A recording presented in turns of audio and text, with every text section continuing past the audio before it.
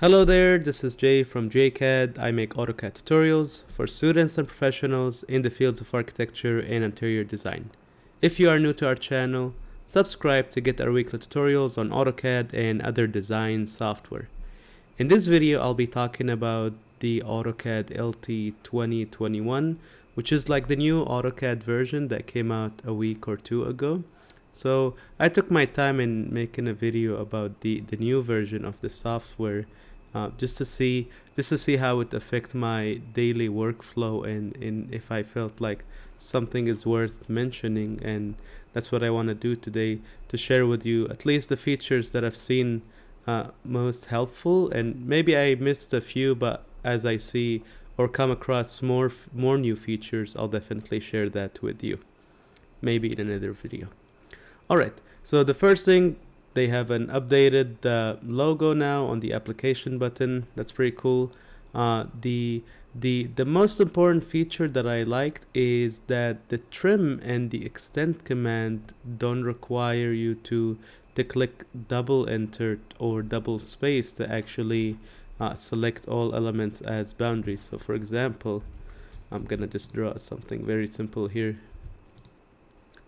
So before, you had to click trim, start the trim command and then click enter twice to select all these lines as boundaries, but now by default the trim command recognize all lines as boundaries, and then you can just literally trim like this pretty much.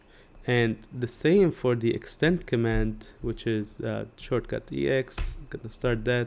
The same, you don't need to anymore double click enter to select all the lines as boundaries or edges for the trimming or extending. So that I have seen as very helpful. Now, I don't know about saving time. It didn't save me so much time. It was just a matter of double clicking a button, but it just makes it easier for me when I'm showing new users to AutoCAD, just not to explain why do they have to click double enter for both commands.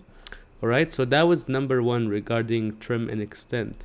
The next cool thing I found is actually the insert menu. I don't remember if AutoCAD 2020 had it. I think it had it, but it was kind of clunky. I didn't like it last year, in the last year version. But in the new version, the there's an insert menu pretty much that act like the properties menu or the layer manager. And I went here to the insert tab, and then I came to the insert button right here, and then I'm just gonna click on recent to blocks. Gonna click that, and now we have like a floating window that we can use, and I'm just gonna dock it right or left. I always like to dock the menus I'm using in the software, and then here this is whatever I have blocks in the current drawing, and now there's a tab called libraries over here. And from here, pretty much you can choose several folders from your computer to act as your CAD blocks library pretty much, and then you can easily access them from here. Before, I did something similar to that by using the tool palettes. I'm gonna go to view and start the tool palette, load it outside the monitor, and here it is. So before, I would use the tool palette over here, and I pretty much created tabs on the tool palette based on a folder that I have, and that's how I did a library before, like accessible as a button over here, rather than using the insert menu. But now it's just the insert menu offers like a libraries tab, and you just need to find the folder where you save different CAD blocks, where you pretty much create your library, and you load it pretty much, you plug it into the window. So that was pretty cool. I'm gonna close both of these. That was number two regarding the insert menu. The next cool thing I saw is the external references compare feature. I think it was available last year. Yes, it was available in the last year version, in the 2020, but again, it was like, it just got introduced. I didn't see it to be much helpful. I still don't actually, but like not in my use case pretty much.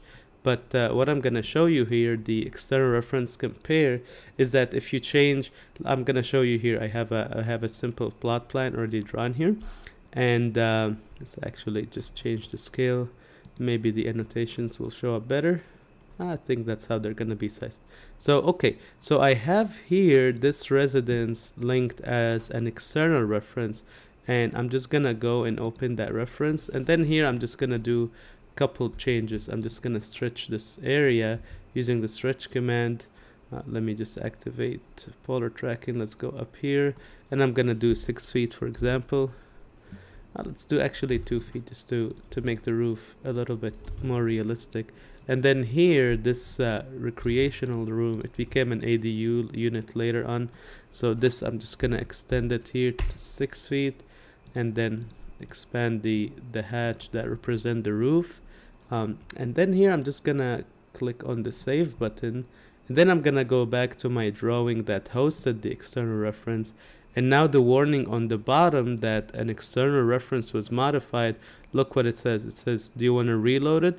And then under it, you have the option now to compare the changes. So you just want to make sure this is checked. If I click on it, it won't compare when you reload.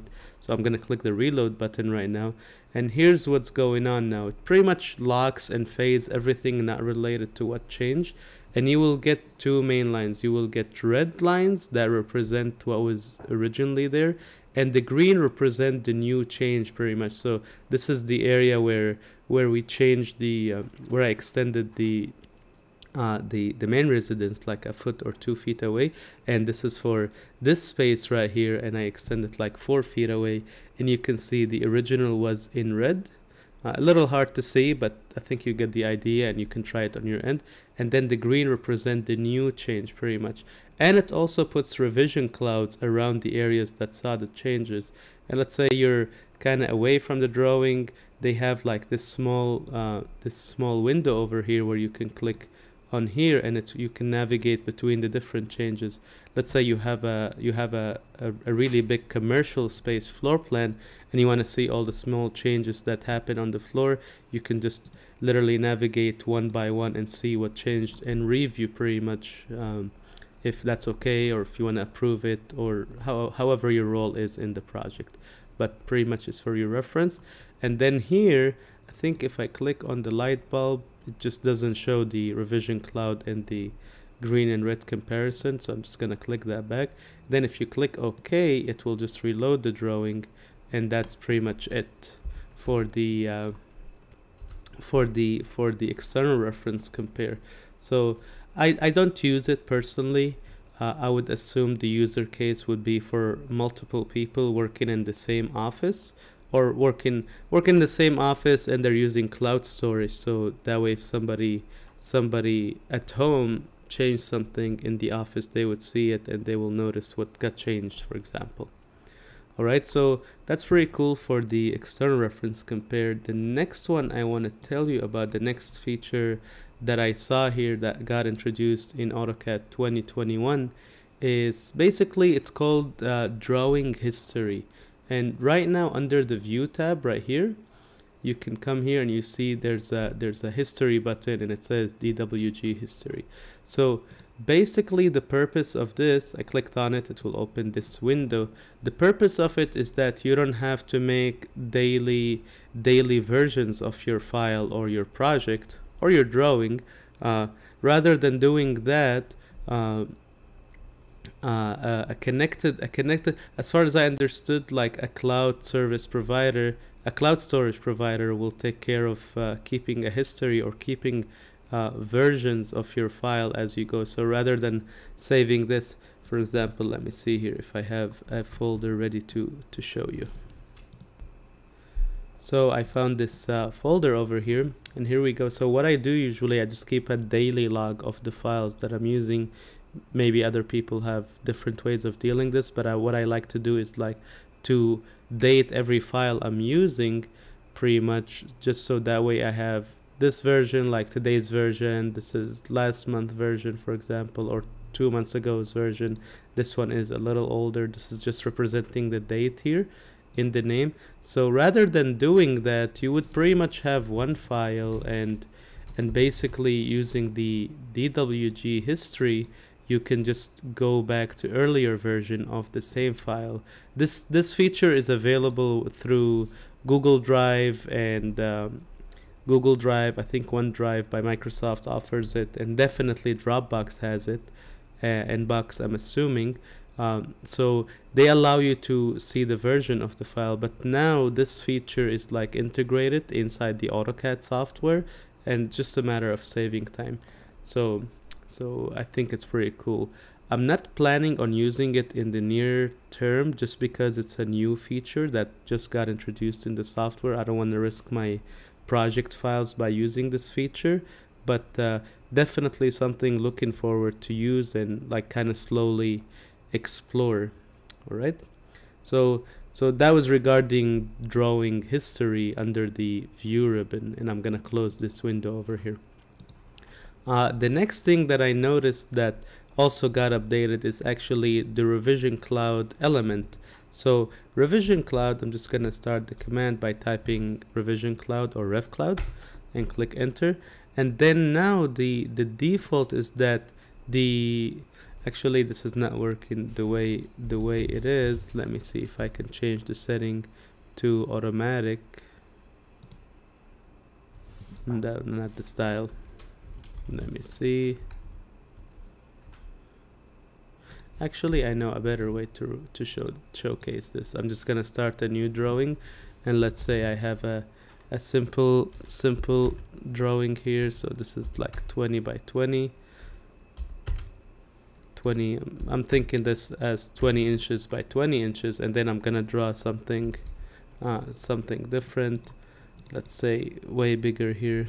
Let's make another drawing, and this one I'm gonna make it 2000 inches. Too big for the screen to see. This is taking longer than I expected to show the revision cloud, but it's just something I think worth mentioning.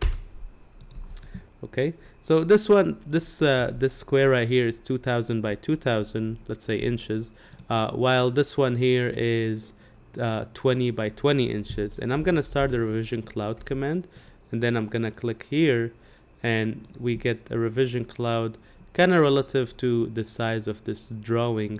And I'm gonna go to this bigger drawing because this is 2000 by 2000, so it's like 100 times bigger. And then I'm gonna do the revision cloud again, and you see the revision cloud size relatively is the same between the two drawings. I'm gonna copy this and then put it close to it, and see like this was relative to this, and the cloud over here is relative to this drawing over here. I don't know what it would do right now, since now we have a smaller size and a bigger size drawing. I'm gonna try the revision cloud. Yeah, it's matching the original, what we had originally in this drawing.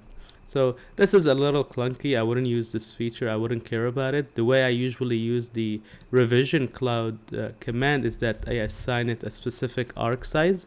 So from here I go down through the settings and arc length, and usually when I'm on a floor plan I usually do like 1 foot arc size, and then I would draw something like this. This is just easy going.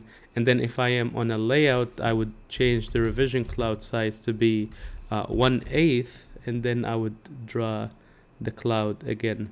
So that's, in my opinion, I don't see a better solution here for revision cloud, but also it's something interesting to see how we can use. And that's literally what I have found so far about AutoCAD LT 2021. And as I find more features that are helpful, I'll just make another video for you. All right, and that was it.